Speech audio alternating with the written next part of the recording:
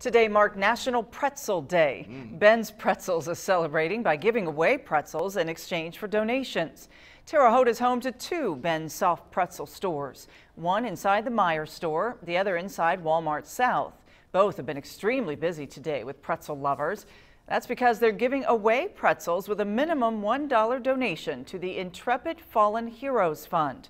All the money raised will go toward building new Intrepid Spirit Centers for military personnel who have been diagnosed with traumatic brain injuries.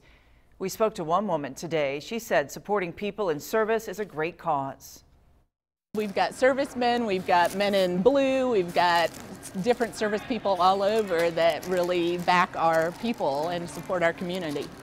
This fundraiser continues until the close of business tonight, so yes, there is still time to indulge and help support this fundraiser.